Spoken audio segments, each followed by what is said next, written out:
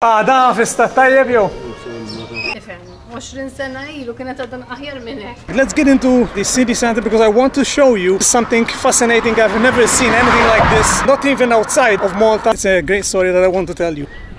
And I think you're gonna be mesmerized by the beauty of this place. This is a very narrow street here in Malta. Most tourists, they don't visit these kind of villages. Unfortunately, they go all the touristic places, but this is where you see the culture. You meet everyday people.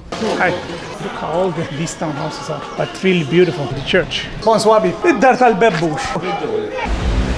House of snails and seashells. Let's take a look at this. The facade, all made with shells. This gentleman, Mac, apparently he was a voyager in 1898, started to collect seashells and snails from the Middle East and pretty much all over. And when he comes here, he started to create whatever was in his mind and started to do this amazing art. It's sad to see it deteriorating.